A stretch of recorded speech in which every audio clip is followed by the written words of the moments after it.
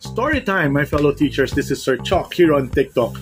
I just finished my class, 3 classes today, at nagkaroon ako ng activity na tinatawag na tag team debate.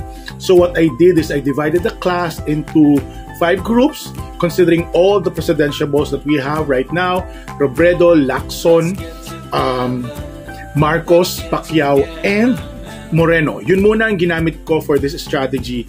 So I asked them to research about these candidates para makita nila kung ano ang mga plataforma at credentials ng mga individual na sasalang sa 2022 election.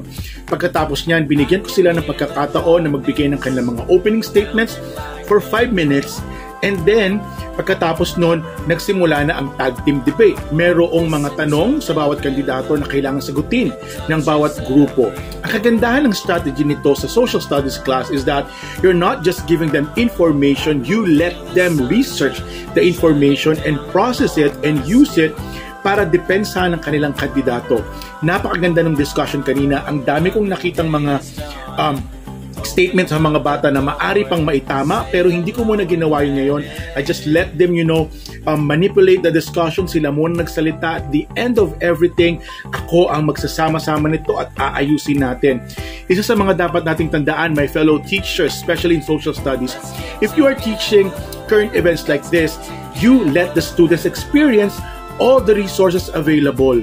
Pakita mo sa kanila ano ang mga sinasabi ng bawat kandidato at huwag mong gamitin ang sarili mong opinion to influence their decision. Maraming salamat sa inyo lahat, and I hope that you continue to promote #TeachersHelpingTeachers here on TikTok.